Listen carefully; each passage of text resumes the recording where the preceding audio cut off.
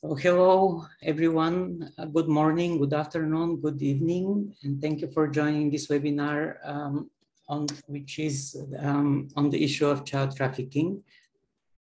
When we set the date, we didn't think about this, but then I realized that today is also International Children's Day, at least in the former communist countries. It's very widely celebrated. It's also sometimes referred to as Children's Rights Day or Child Protection Day.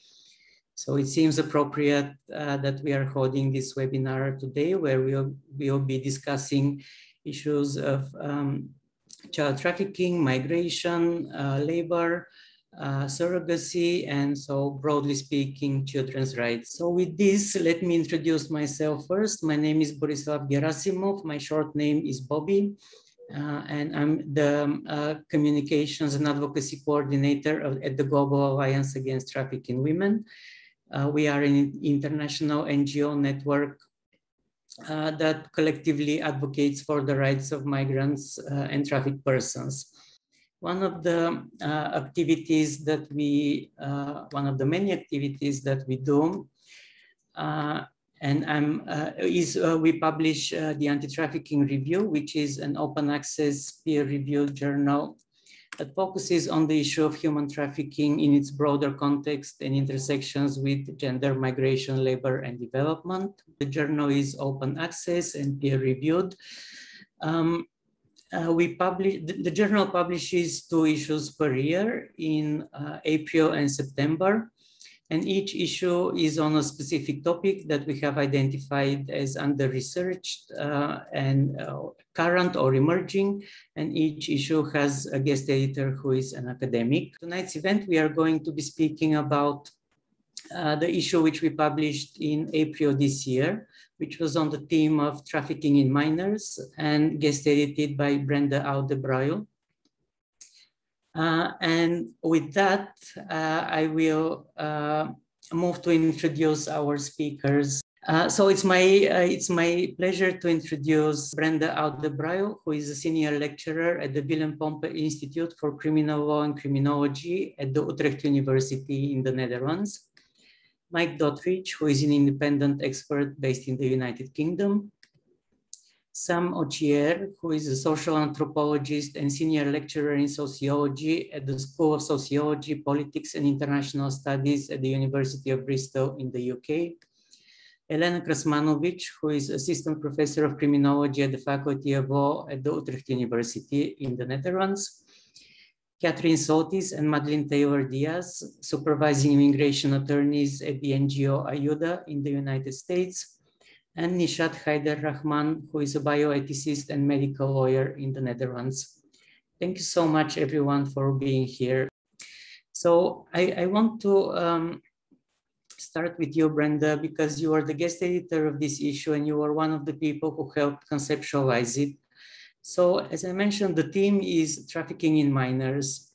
Can you tell us why it is important to study this topic and focus a special issue of the journal at this time?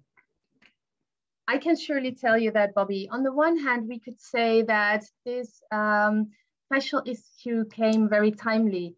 As Bobby already mentioned,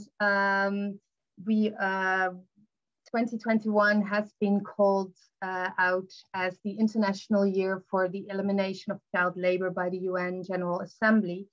And on top of that, today is the International Children's Day in many countries. So we could say that is a good timing of this special issue.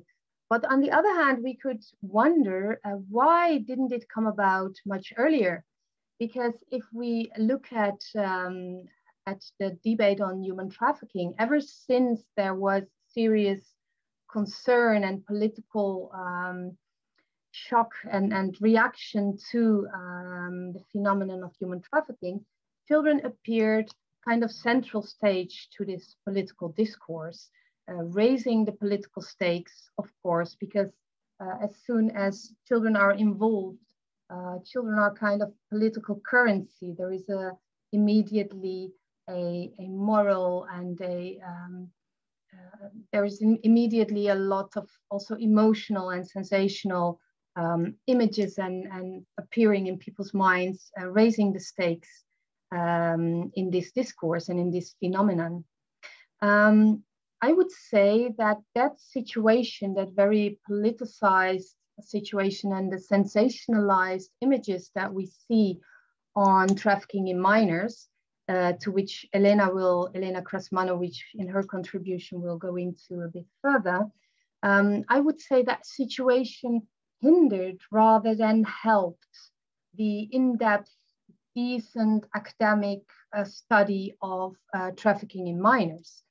We could say that there is not so much knowledge yet available on trafficking in minors. That is to say that there is quite a lot about trafficking in minors for sexual exploitation, but we are lagging behind in information and data, decent in-depth data on other forms of trafficking in minors. For example, trafficking in minors for labor exploitation, for exploitation of criminal activities, begging, or new forms of trafficking in minors. And that is due to actually, on the one hand, what we just discussed, this very politicized nature of the topic, and the fact that much of the research that has been done as part and parcel of these politics of trafficking, and therefore lack either academic rigor or it lacks the critical questions that we should ask. Another reason why there is little empirical research on the phenomenon is that, as you can imagine, it's methodologically and ethically very complex. Methodologically, because of course this is a very taboo topic, and gaining access to the research population of young people therefore is very complex. Gaining access to the research population of perpetrators is maybe even more complex. And ethically, it's also very complex, as many academic institutions, for example, have high ethical standards, especially when it concerns involving minors in your research. So there is a lot of complexities there. And besides these methodological complexities, and against this background of this very politicized nature of this phenomenon, especially when it concerns minors, there is another challenge to research, which is that it is very complex. It has turned out to be very complex to address critically the socio-economic and political root causes of the phenomenon. And I'm talking there about geopolitical, but also interpersonal power, structural power inequalities that unfolds concerning this phenomenon. And we need to address those structural causes, because if we do not do that, we risk designing policies or campaigns that actually go only skin deep and that address mainly the cosmetic aspects of the phenomenon, but they do not come up with structural solutions. And they might even eventually do harm rather than support the children and the minors in this situation, who find themselves in this situation, which is clearly elaborated on in the article in the special issue of Bernard Koomson and Daouda Abdullahi, but also, for example, in the article of Sam Okiere and Nana Agyeman and Emmanuel Saboro. So in sum, to respond to your question, Bobby, why is this special issue so important? Well, first of all, because we lack knowledge on the phenomenon, and the knowledge that we do have is generally quite biased, either overshadowed by information on sex trafficking and not on the other forms, or part and parcel of this politicized discourse, and therefore does not always critically address these structural power inequalities that are so at the basis of this phenomenon. So what this issue mainly intends to point out is that there are many kinds of exploitative conditions that children can find themselves in, and children exhibit different degrees of autonomy, of agency, of sovereignty in dealing with these conditions, depending on their positioning in the social fabric with all its inequalities. And we should address this context much more than we currently do. And that's why we made this special issue. Thank you, Brenda, for this really good summary of the of some of the guiding idea or some of the thoughts behind the issue. So with that, I will turn to Mike Dottridge. Mike, your article is titled "Between Theory and Reality: The Challenge of Distinguishing Between Trafficked Children and Independent Child Migrants." And in it, you critique 3 countries for their failure to distinguish between child trafficking and independent migration by adolescents. Tell us more about the main issue you identified during your long experience. Thank you very much, Bobby, and thanks for the opportunity to talk to everyone today. Well, I suppose, although I've focused on 3 countries, I've tried to reflect a little bit some experience over 25 years, starting on a focus in the mid-90s on children working away from home and ways of improving their situation or stopping them being beaten black and blue in the case, particularly of child domestic workers. But I've seen the power dynamics, I suppose exactly what Brenda was referring to, really affect good, well-motivated initiatives repeatedly. I've seen international organizations that seem incapable of even considering what is the best interest of the child because their backers, their sponsors, their internal policies say, oh, child labor is never acceptable in any situation. They don't then look and see, well, actually as a child escaping a bad situation into something a little bit better, which we might now call trafficking, but which oftentimes from the child's point of view is an improvement. So these are a little bit the background considerations that led me to produce an article about 2 very different situations. One in the West African Republic of Benin, once called Dahomey, concerning girls working away from home, mainly in their own country, as domestic servants in the houses of others. This has been going on for many decades. It was only in the early 2000s that it was branded as a form of trafficking, and the government started satisfying the demands of various donors, particularly in the United States of America, to react by passing a series of laws which frankly are not even well-intentioned. They're pretty stupid.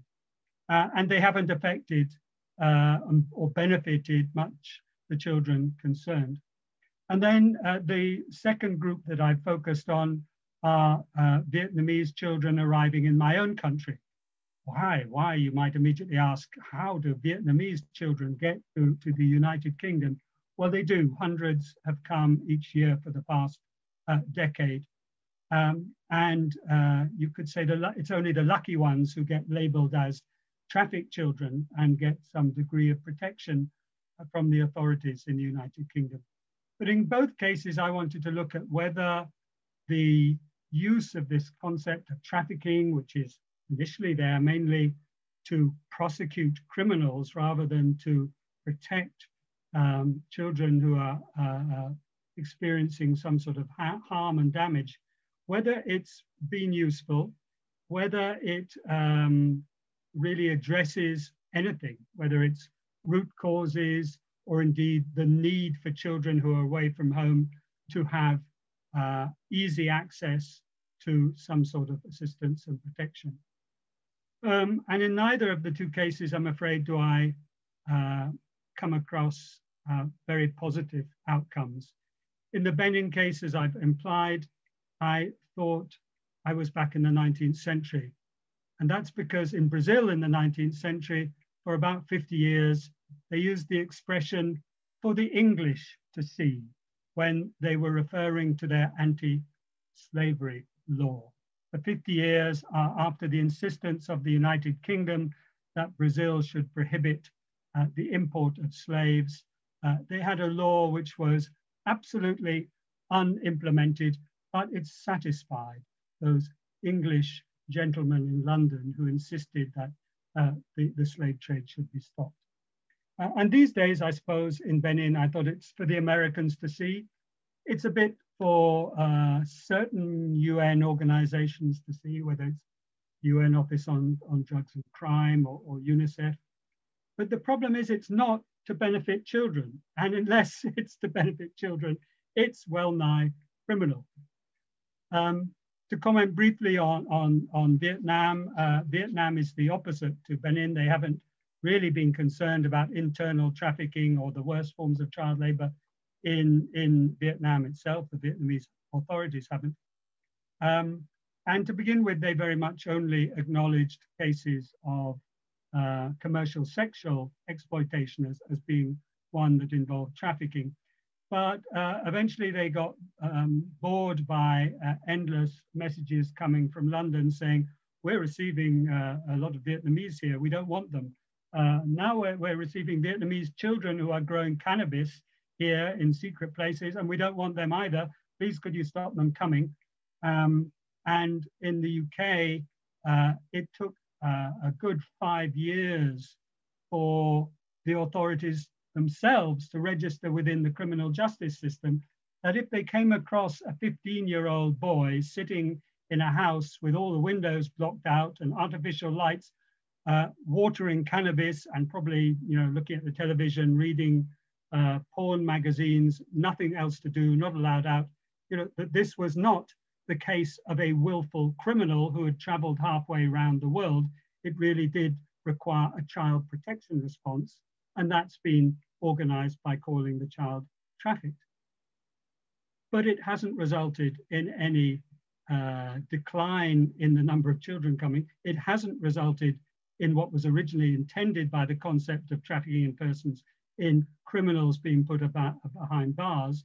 It's resulted in a sort of, no, it's a kind of waste of resources that just hasn't led to meaningful change.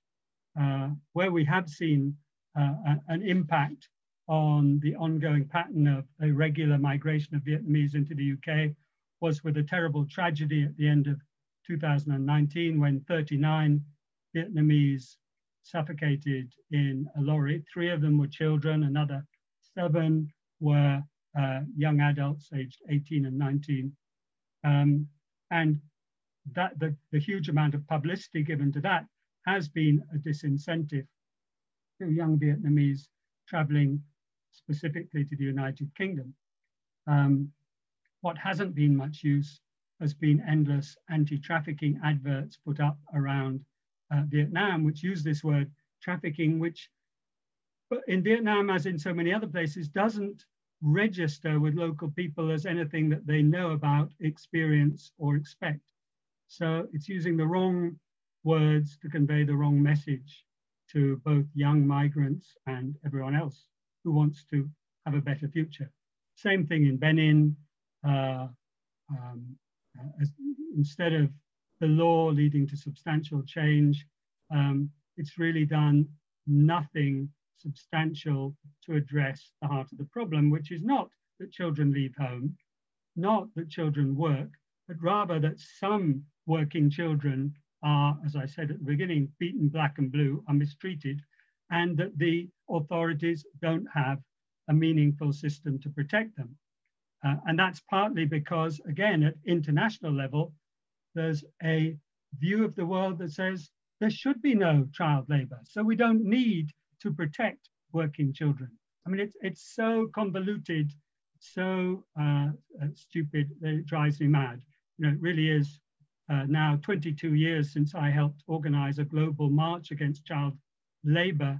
And I think most of the policies and most of the money spent on those policies in the last 22 years has been going in the wrong way. So I'm always hoping for a better future. Thanks very much for your attention. I also had a second question. If you can share, briefly, any any positive policies or measures that you've seen or that you think would have more impact than the ones you were describing until now? Well, the first one that goes straight on from what I was saying. More effective protection for working children rather than just a no child labor refrain, which we'll hear a lot about this month. In the case of child domestic workers, whether it's in the Republic of Benin or the tens of millions, mainly girls, working in the houses of other people, it means addressing seriously how they are treated, establishing minimum standards, enforcing those standards. It's been done in some places, it can be done, it can work. In a way, it follows it closely in the path of the ILO Convention on Domestic Work that was saying that we can't just ignore the fact that there are many tens of millions of domestic workers and pretend that this is not the world of work. Clearly, it needs some sort of enforcement of minimum standards as to other areas. But in terms of pushing children out to emigrate away from home, away from a very poor village in Benin or a medium income level village in Vietnam where the adolescents see no real prospects. Well, of course, the first thing is meaningful alternatives near to home. It means not a criminal justice approach, but a development one. And unfortunately, the last 5 years has seen, not only in my country, but especially in my country, more and more raw, threatening people, justice, instead of the slow drip, drip of development efforts. And that's very sad. Social protection in certain areas where children who are highly likely to be trafficked are based, social protection measures involving social services have proved effective in some places. I'm thinking of parts of Southeast Europe. Usually it's at the initiative of non-governmental organizations which have a bit more experience of working outside the office and in the community. But there are all sorts of things that have been done and can be done there. And then protection along the routes of travel, not just for trafficked children, but any unaccompanied children or children in precarious situations, keeping the sharks away from them, as it were. And we've seen that huge need in Southeast Europe in the last few years, particularly when 1 million odd people were on the road in 2015. And basically the conventional protection services by UN organizations, by national governments, fell to pieces straight away. They were hopeless. So yes, there's plenty that can be done, but it requires a willingness to do it rather than looking in the wrong direction and saying, oh, the solution is over there somewhere, when it's not. Thank you, Mike. I think this is a common thread that appears in many of the articles, including in the one by Sam, for which I will invite him now to speak. So Sam, the title of your article is "Why Was He Videoing Us?" The ethics and politics of audiovisual propaganda in child trafficking and human trafficking campaigns. And there you focus on some very problematic practices of anti-trafficking NGOs in Ghana. Yeah, please tell us more about it. Thank you very much, Bobby. I'm very pleased to have been part of this important special issue. So the starting point for our paper was an incident which occurred in 2017. As some of you may be aware, an issue that has occupied, I think, part of the international child rights, child trafficking debate in the last decade is the question of whether children, well, the mainstream analysis or argument is that there is widespread child trafficking on the Lake Volta of Ghana. This issue has featured in several documentaries on international news channels such as CNN and the BBC. And increasingly, there are documentary films and campaigns and messages by various NGOs such as the International Justice Mission, Challenge and Height, and others portraying images and videos of children who have been supposedly rescued from trafficking and enslavement on the Volta Lake of Ghana. Now, in 2017, the Member of Parliament for the area which involves some of these islands, and just by way of context, we're talking about quite remote indigenous communities, riverine islands, which I will explain. We have explained, my co-authors and I, in the paper, that are really very marginalized in the context in which the research took place. Now, in 2017, the Member of Parliament for the area lamented the fact that about 140 or so children from her constituencies, in her words, have been kidnapped by the Ghanaian Anti-Trafficking Police Unit and the International Justice Mission. And she was referring to an anti-trafficking raid which had been carried out across several of the remote islands, during which around 140 or so children had been taken from their families and parents under the guise, pretext of saving or rescuing them from child trafficking. Now, these raids, as we discussed in the paper, have become a very important aspect of the modalities being employed by the IJM and the Ghanaian anti-trafficking units. And it takes place basically, as some of you are aware. In this case, the islanders told us that sometimes you could be on the lake. Now, the lake itself is pretty much where every activity, these are islands, so the lake is where almost every activity takes place. The lake is the motorway, the highways, the marketplace, is the recreational ground. It's pretty much where every social activity on these islands take place. So people in our research informed us of the fact that sometimes you could be, in a boat or a canoe with your child, and suddenly you find speedboats with gun-toting police officers swooping down on you, your children, snatched from you, sometimes very violently, and sometimes families thrown into jail for having, in scare quotes, trafficked their own children. This incident involved 144 children taken from their families, following which there were media reports of successful anti-trafficking campaigns on the island, celebrating these rescue operations. After a year following investigations, it transpired that 140 of the children had simply been taken away from their relatives with whom they were fishing for subsistence and for other family reasons. And so, contrary to the widespread claims of widespread child trafficking, it transpired, at least from this incident, that nothing of that sort was taking place.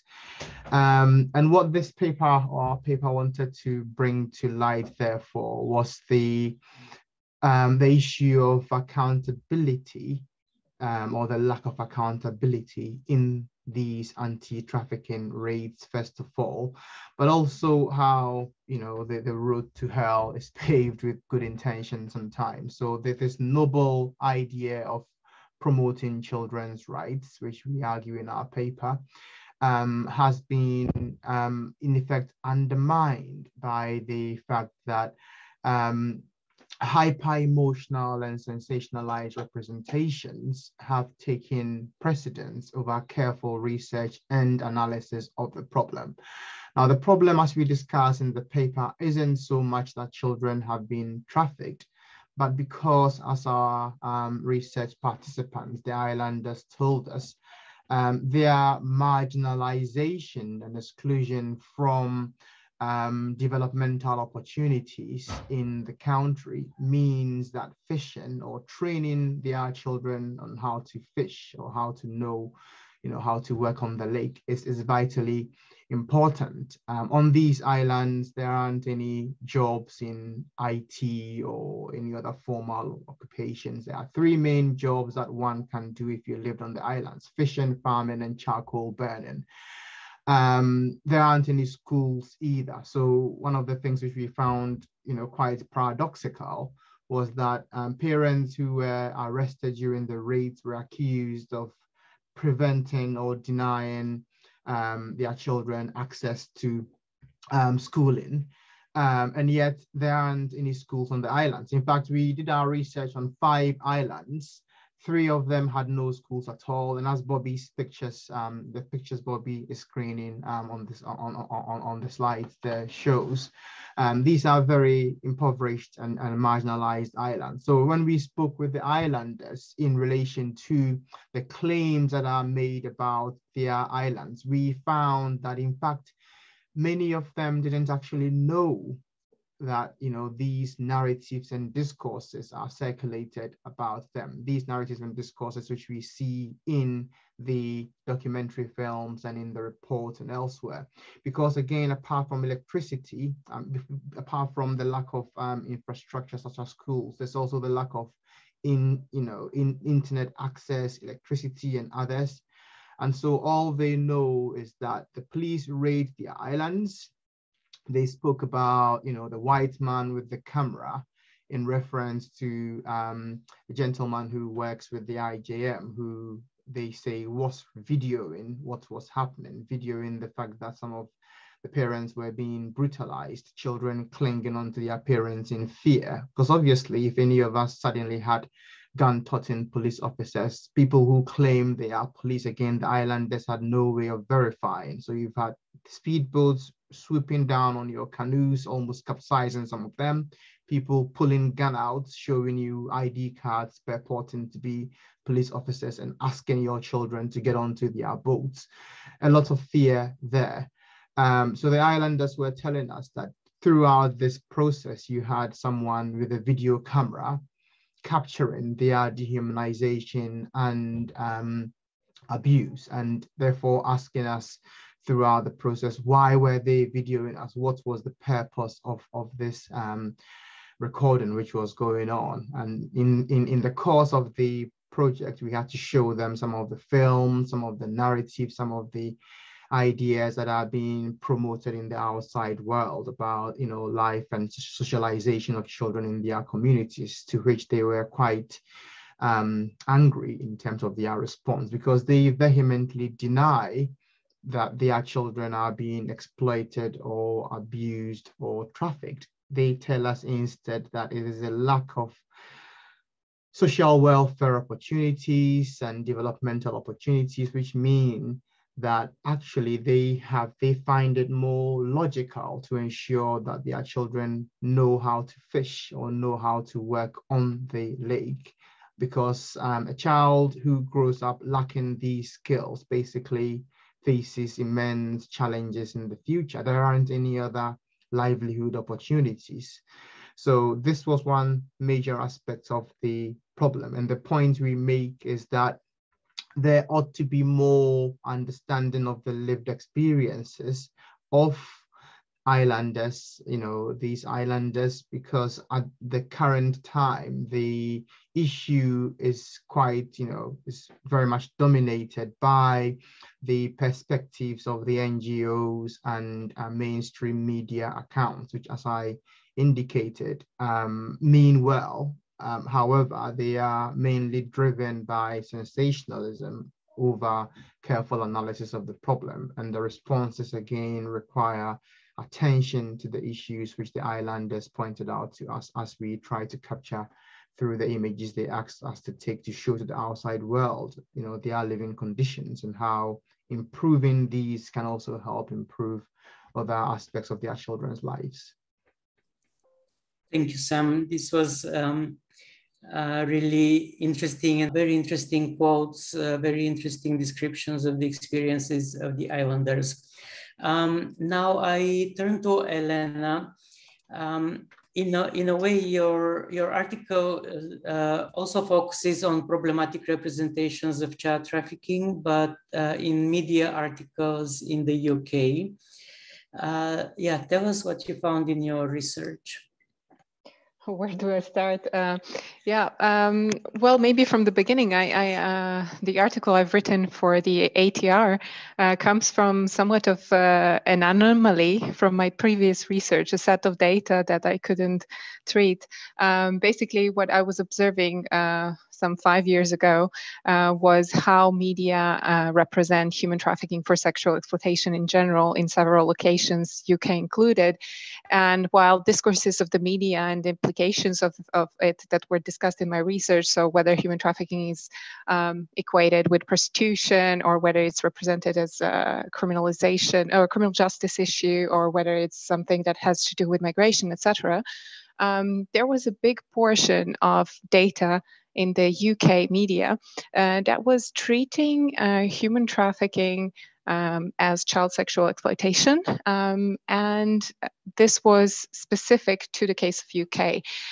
So I knew then that at some point I have to zoom into these articles and see really why is child sexual exploitation being equated with human trafficking. Are there any differences between articles that are focusing on these specific cases and those who talk about child trafficking, etc.? So I did that in this article, and there are a lot of things that I found, but basically there is a big difference in how media talk about trafficking cases that involve minors who are citizens of the UK and trafficking cases who involve minors who come from elsewhere and are exploited in the United Kingdom. So child sexual exploitation is taken to mean exploitation of local young white girls by traffickers who are foreigners, who are Muslim and come from Asian communities in the UK.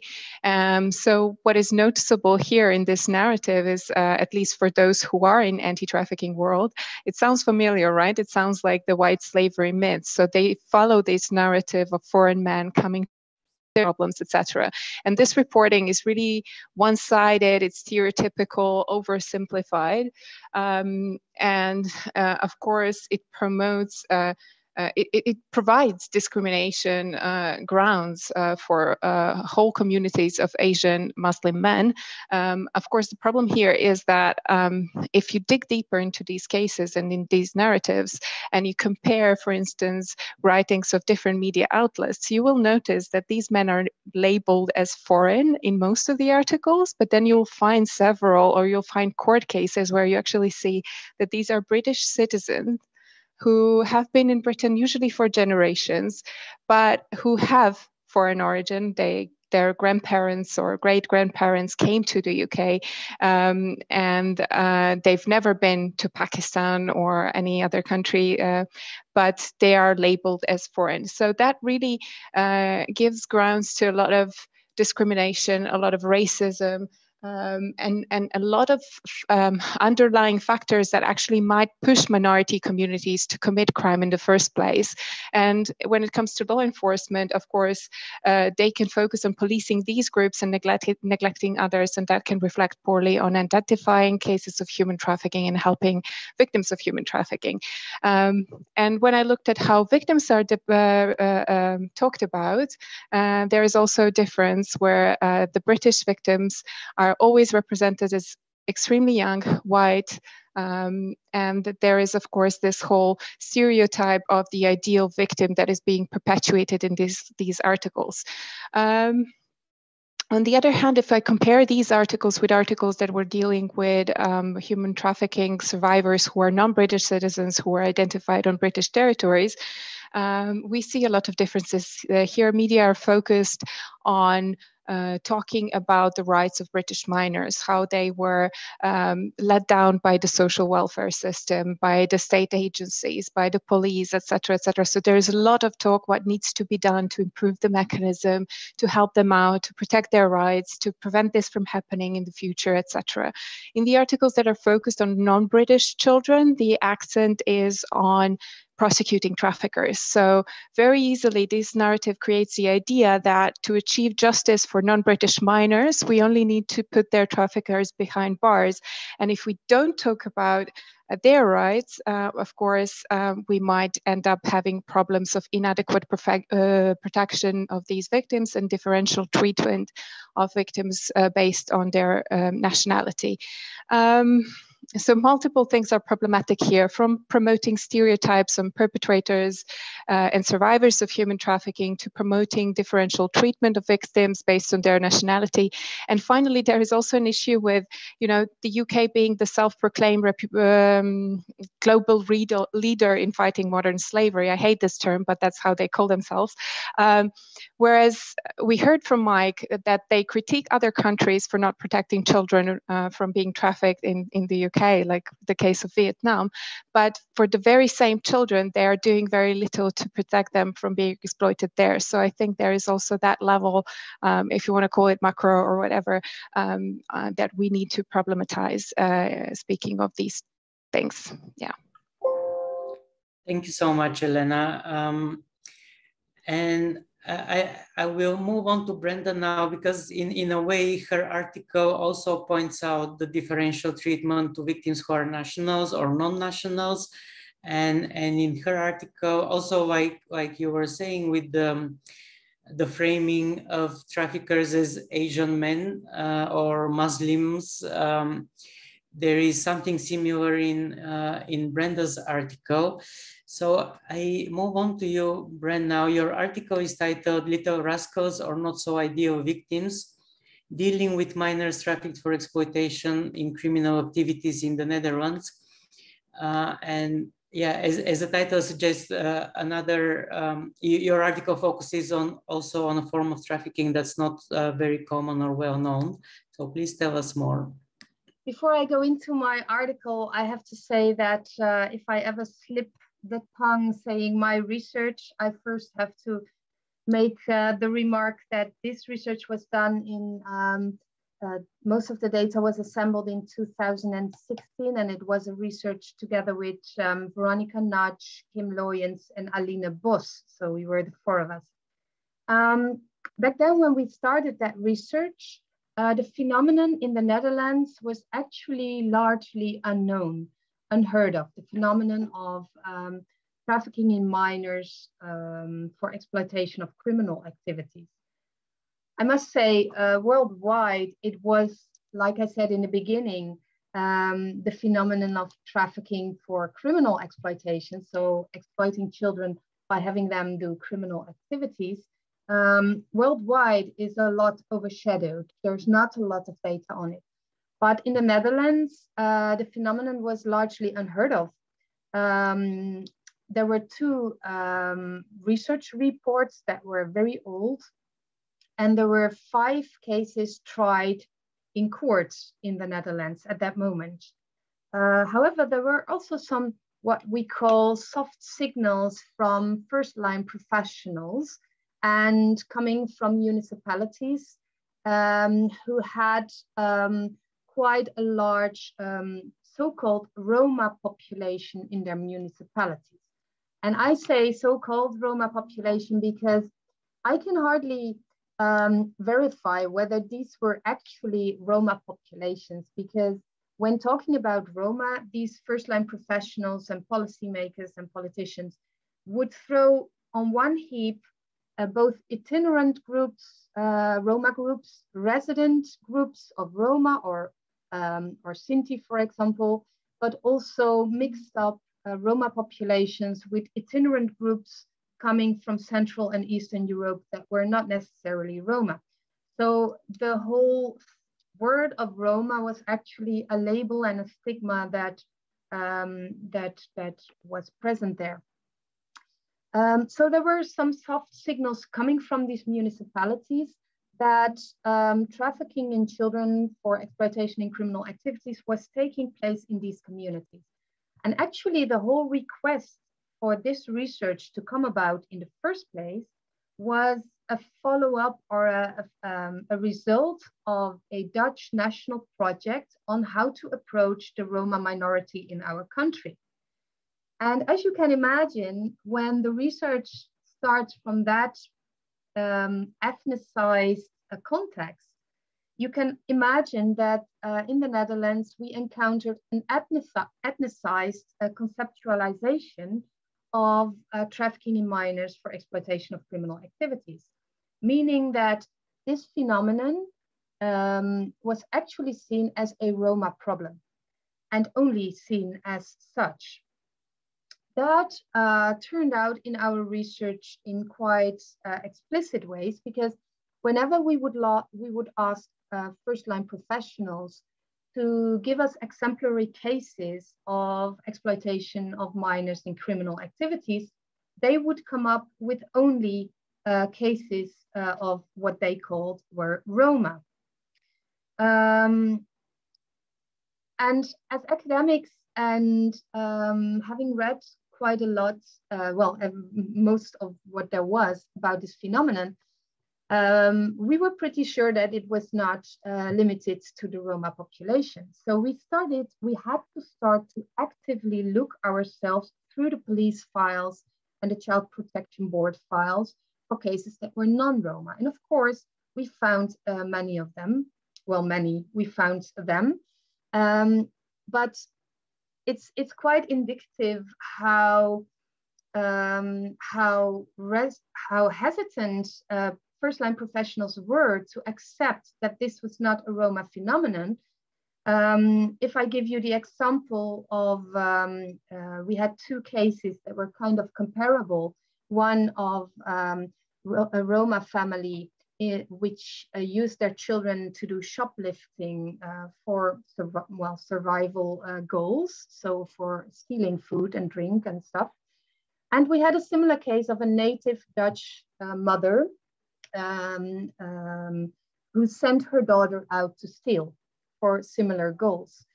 It was quite telling that the Roma case was seen as child trafficking, and the follow-up was actually a criminal law approach, whereby the parents were brought to court. Whereas the Dutch case, even when we asked the frontline professional how she would see this case, she would say that that was not a case of child trafficking. And if we compared it to other cases, they were even getting angry at us for seeing it as such. This is a problem, first of all, because this perception adds to the already existing stigma on the Roma population, which we are all aware of. But on the other hand, it blocks effective identification and support for cases of child trafficking that are non-Roma cases. And also the eventual approach, as I just said, was different.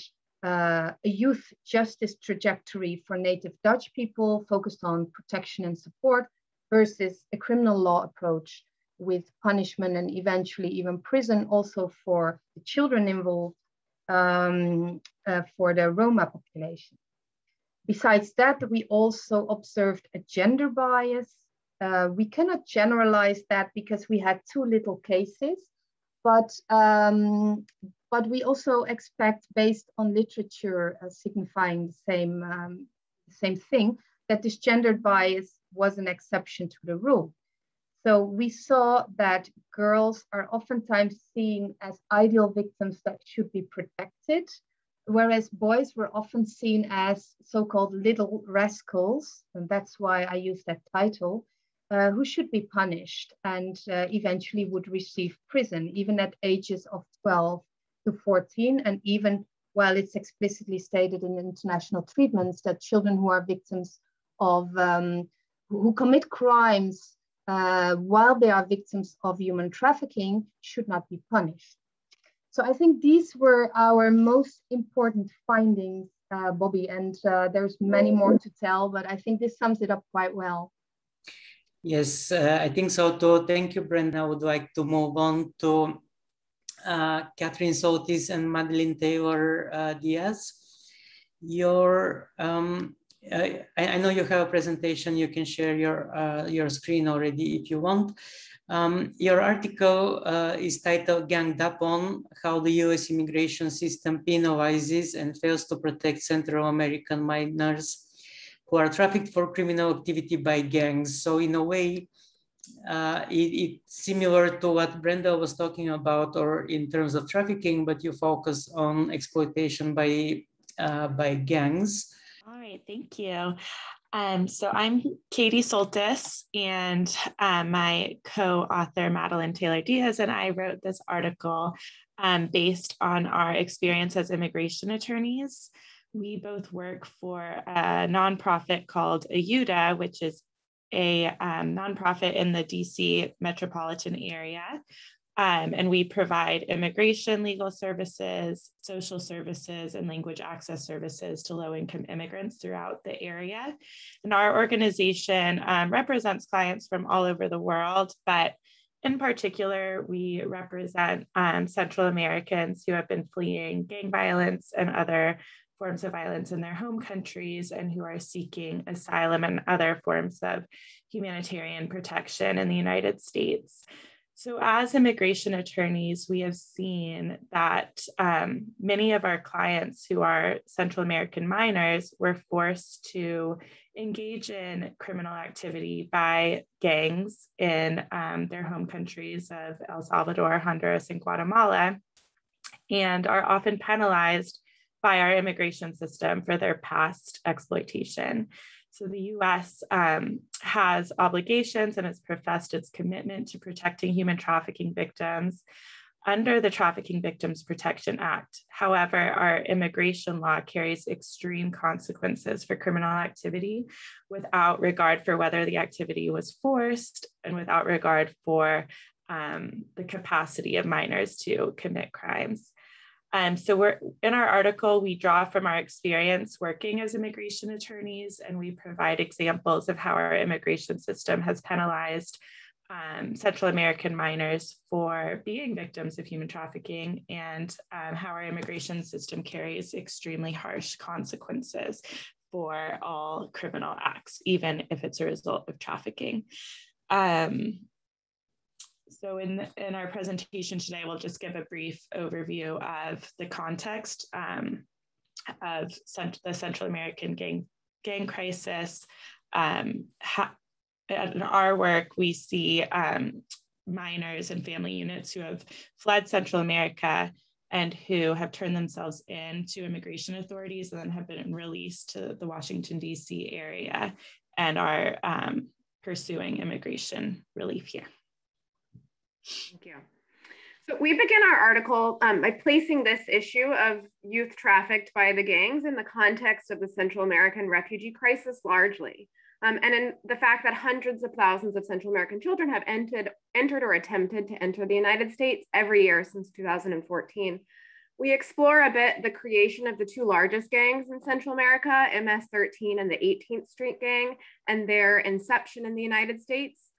In fact, their rise in power in Central America can be attributed in part to the deportation of immigrants from the US with criminal histories, in turn exporting gang culture to Central America, and explore how that in fact is a consequence of the criminalization of immigrants in the United States and the policies which beginning around in the 80s, which sought to deport immigrants that had criminal histories. We have, one moment, please. We've observed in our work that, and it has been well documented as well, that poor and disenfranchised minors and young adults are targeted by the gangs and carry out many of the revenue building activities of MS-13 and 18th Street, such as low-level extortion and low-level drug sales. And those are the clients that we have encountered in our work that are often penalized by the US immigration system as a result of those activities in their home country or indeed in the United States and criminal activity in the United States. We do note that there are many societal factors which can contribute to a minor's involvement in gangs, and that indeed there might be some aspect of voluntariness to some minors' gang participation. However, the focus of our article is on trafficked youth.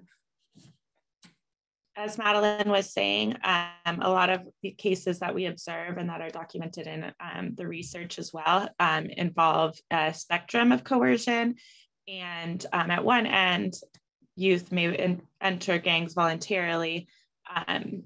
At the other end of the spectrum, in the cases which we focus on in the article, the youth may face extreme levels of violence and extreme levels of violence against their family members for the gangs to force and coerce them into providing labor and services in the form of drug sales, committing other acts of violence for the gang, and extortion, which are the main drug sales and extortion are the main sources of revenue for the gang. Here we provided the definition of labor trafficking under US law and the TVPA, and the definition of coercion. We also note in our article that the definition of labor trafficking under US law is different than the definition under the Palermo Protocol, whereas the TVPA does not distinguish between adults and children with the definition of labor trafficking. So force, fraud, or coercion is required in order to prove labor trafficking for both adults and for children. And so we note that under US law, the children that we are representing would meet the definition of labor trafficking victims. However, many of these children, a lot of these children don't receive any protections and are instead penalized for their past victimization. And one of the main areas in which we see these penalties or these consequences occurring is in the area of inadmissibility, which is a legal term under the US immigration law. A complex set of inadmissibility grounds governs who is and is not eligible for admission or lawful status in the United States. So people applying for immigration relief in the United States are subject to these grounds. And there are, with the, our immigration and criminal systems are very intertwined in the US, and many of the inadmissibility grounds are related to criminal history. However, many of these criminal grounds of inadmissibility do not require a criminal conviction. So here we have a list of some of the most common criminal grounds of inadmissibility. One that is particularly noteworthy in this context is that anyone who the government has reason to believe may be a drug trafficker can be found to be inadmissible. And this can be based very loosely on any types of loose claims or allegations. It does not require a conviction. And it does not have any exceptions in many forms of immigration relief, even if it was the result of duress or force. So waivers are available for certain grounds of inadmissibility depending on the form of relief, but even if a waiver is available, an application can still be denied based on an applicant's criminal history. And there's very little in ways of discretion when there are a lot of criminal grounds at play. So two of the main forms of immigration relief we see for these Central American minors are the T visa and Special Immigrant Juvenile Status, or SIJS. The T visa is the main type of visa available in the United States for victims of trafficking, and it is the only form of immigration relief that provides an explicit waiver of inadmissibility grounds that result from human trafficking. However, this visa is, with limited exceptions, is available to individuals who are subjected to trafficking inside the United States. So for many of our clients who are subjected to trafficking outside the United States, they're not eligible for this visa and are therefore not eligible for this waiver of inadmissibility. Many of our clients are instead eligible for Special Immigrant Juvenile Status, which is for minors who have been abused, abandoned, or neglected by one or both of their parents. But this form of immigration relief has very, very few waivers available for criminal history. And we know in our article one case where a father forced his son to sell drugs on his behalf on behalf of the 18th Street Gang. And then when he applied for relief on the basis of this abuse by his father, he was denied because the government found he was a drug trafficker, even though this occurred under force and even though it occurred when he was under the age of 10. Next, Madeline will go on to asylum. Sure, I know that we just have maybe less than a minute, so I'll just highlight the rest of what we discuss are additionally bars to asylum, to the ability to obtain asylum that have no express infancy or duress exceptions written into the law. We also discuss the exercise of the US government of detaining, including detaining in jail-like settings, minors for activities that they might have carried out on behalf of a gang while they were being trafficked in home country that could render them to be held in detention for a long period of time. And additionally, adults may be denied release from detention due to activities that they carried out as minors, again, with no duress or infancy exception written into the law and a lack of rigorous evidentiary standards and due process in the courts in which they might be able to defend themselves. Thank you, Madeleine and Catherine. As with human trafficking in general, we know that inhumane, we can say, border policies, migration policies are actually harming both trafficked persons and at-risk groups. And the last 4 years were particularly hard in the US. Finally, I come to you, Nishat. Your article is titled Commercial Gestational Surrogacy Unraveling the Threads Between Reproductive Tourism and Child Trafficking. And you focus there very much on the distinctions between child trafficking and international commercial gestational surrogacy. Can you tell us first why this is necessary? As I think at first glance, we would all think trafficking, surrogacy, completely different issues. Well, indeed, yes, at first glance it does seem so. But in my research, I found that there were two very compelling reasons to make this distinction. And the first is in the interests of some linguistic and conceptual clarity. So we've seen the language and framework of human trafficking being used to describe and construct narratives of commercial gestational surrogacy, or CGS, as I will refer to it. So it's not such a mouthful. And we see this in the media. So we've seen headlines such as "Reject commercial surrogacy as another form of human trafficking," or "Surrogate parenthood for money as a form of human trafficking." And we see it as well in academia, where surrogacy is actively compared to modern trafficking or modern slavery. And we see it also in the work of supranational governmental institutions, where they link surrogacy to trafficking very directly. However, trafficking in children, or the sale of children, as it's sometimes referred to in these rhetorical articles, are two very separate, albeit sometimes overlapping criminal offences. And in order to establish whether either offence has occurred, there are a specific set of legal and factual elements that have to be met. So we need to be quite mindful of what is actually meant in law when we talk about selling or trafficking children, and ensure that these terms and the underlying conceptual framework that they also import are apposite in the context of CGS. Secondly, it's also a very practical issue because anti-trafficking laws are increasingly being used to actively police CGS. So in practice too, the question arises as to whether this is the appropriate legal tool to use. And I will give you a couple of recent examples. I think one that got perhaps the most amount of publicity is an example from Cambodia, where in 2018, 43 pregnant surrogates, along with a number of intermediaries, were arrested, detained, and charged on human trafficking offences.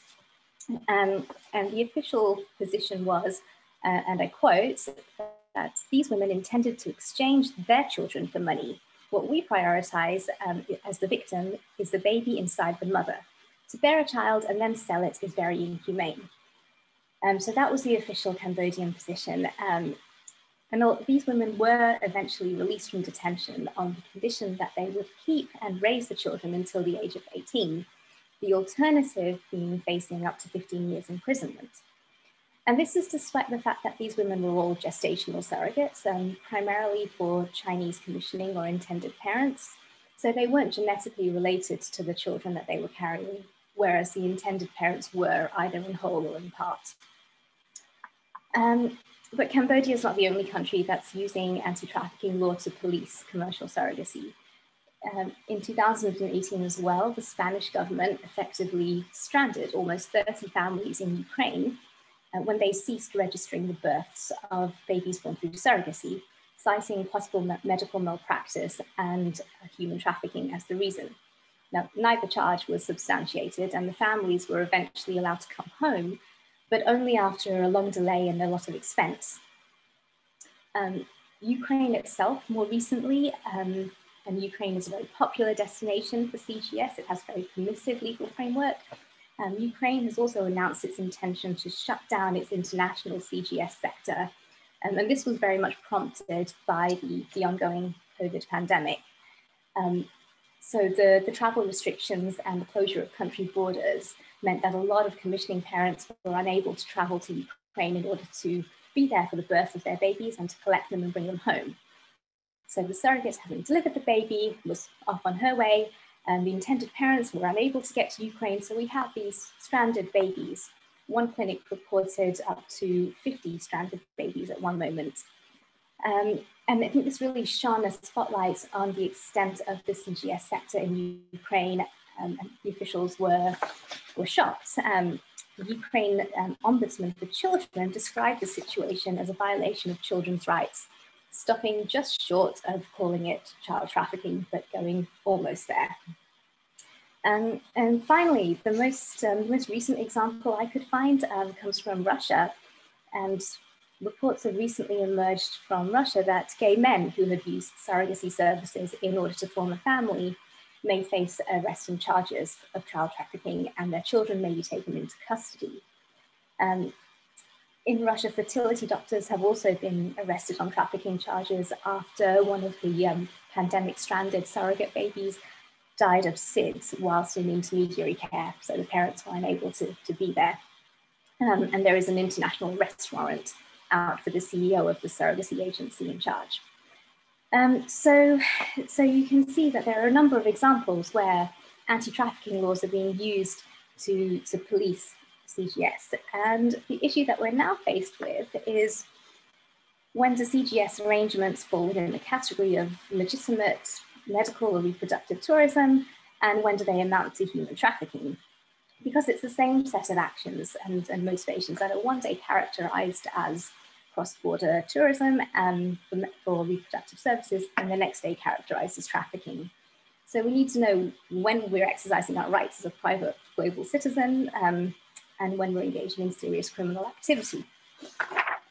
And I think the examples that I've given really demonstrate the consequences of this shift. So we have families stranded abroad, families unable to unite, intended parents separated from their children, surrogates targeted and punished and left with children that they did not intend to raise. And in the middle of all of this is a child whose best interests, far from being the primary focus, is then pushed into the background.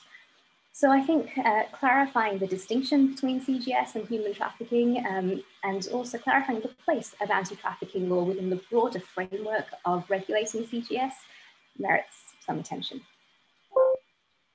Thank you, Nishat. And just briefly then, I think these were really interesting examples. You explained very well, but then briefly, is CGS trafficking, child trafficking or not? Because you make a meticulous analysis, I would say, of international law, which the audience, I hope, will read your article, but give us a teaser.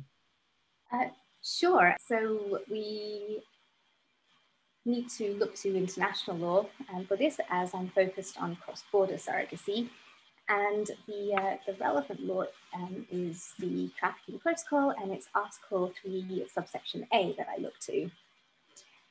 So if we apply this, and I actually should point out that in this in my article, I focus on the child as the victim of trafficking rather than the woman. So traditionally, anti-trafficking discourses have looked at the woman as a victim of trafficking, but here it's a shift in the way in which the arrangement is perceived, and the child is seen as the victim. The surrogate and or the intended parents are seen as the traffickers. So it's a different way of looking at the issue. Very briefly, if we go through the elements of Article 3A and see how they apply to the CGS, where the child is seen as the victim, first of all, we have to show the act. And so arguably, we could say that transferring the child or the children from the surrogate to the commissioning parents or to the intermediary, if they are involved in the transport, harboring, or receipt of children, could constitute the act that we need to show. Secondly, we have to show the means. Now, following Article 3, subsection B, this element isn't actually required to be met because the person being trafficked is a child. But that said, we could argue that the payments or benefits to the surrogate as the person in control of the child, both physically and in some cases legally as well, or to the payment or benefits to the intermediaries, in cases where children are in intermediary care before being transferred to the commissioning parents, could constitute the means. And finally, we come to the purpose, and we need to show that the child was trafficked for the purposes of exploitation. And here, I think, is where the argument collapses, because children who are brought about by commercial surrogacy are very much wanted. They're often very long awaited, and they're welcomed overwhelmingly into homes where families are prepared to care for them, and they have brought about these children in order to have a very happy and fulfilling family life. There's no inherent expectation of subsequent exploitation in CGS, just as there's no inherent expectation of subsequent exploitation in instances where the parent's genetic, gestational, and intentional parenthood coincides. So unless there's evidence to the contrary that the purpose for which the children born through surrogacy and then were transferred to the commissioning parents was an exploitative one, we do not meet the elements of Article 3A, and therefore I don't think that that trafficking is established under that law. Thank you very much, Nishat. So we have about 10 minutes left. And I see that our panelists responded to several questions already in the Q&A chat box, and there are no active questions. I would like to ask Brenda to share a little bit about, we have 3 more articles in the issue whose authors couldn't join us at this presentation. So if you can share very briefly, Bren, about each of them. Well, first, one of the larger articles is that of Bernard Kumsan and Dawuda Abdullahi, and they write about the training of minors, the kind of local informal training that they get in the fishing communities on Lake Volta in Ghana. So you could also read this article together with the one of that Sam Okiero was just presenting. And I'm particularly happy with this article as it perfectly illustrates the added value of local empirical study of the phenomenon as a kind of nuance or alternative vision to the Western dominated hegemonic ways of seeing this phenomenon. They show how locally the local population differentially conceptualizes A, what is a child, and B, what constitutes trafficking. And they point out very briefly that we should look rather at social age, except for only the legal age, which is a minor is someone below 18 years of age. But the social age can be really different. For example, in this village, when a child would achieve 13 years old, they were considered to have the physical posture and so on to start this fishery training, also considering the fact that they have already been trained from a very young age on in their own community. And we also would need to focus, according to them, on reducing the harm in fishing, instead of removing kids entirely from the economic activities, as that would rather harm their living conditions rather than improve them. So that was the article of Kumsum and Abdullahi.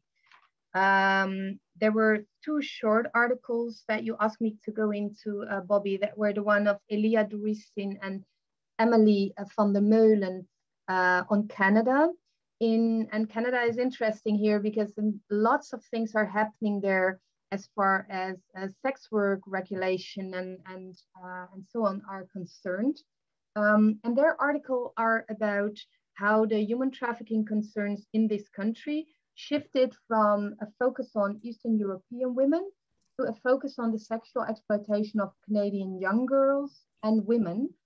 And the focus on young girls now becomes superimposed, according to their argument, on adult women, leading to an infantilization of adult women and a criminalization of consensual adult sex work, which is harming their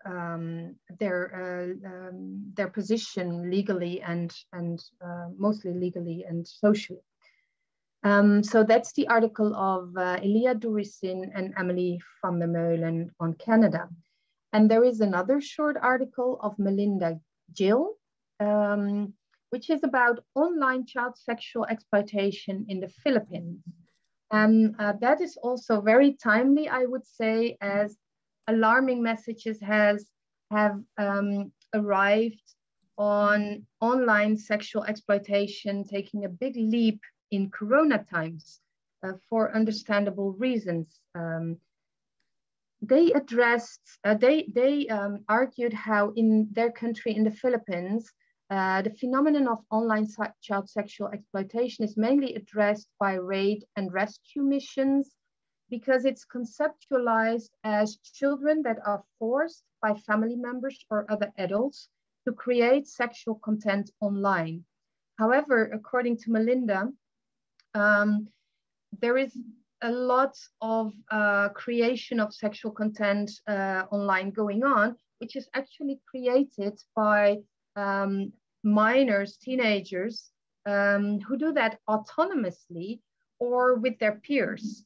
And this thing questions, again, like we have done in other articles, the issue of agency of children and the issue of should we focus on child trafficking as a framework in a criminal law way, or should we rather focus on the issue of harm? What harm is actually done and by whom?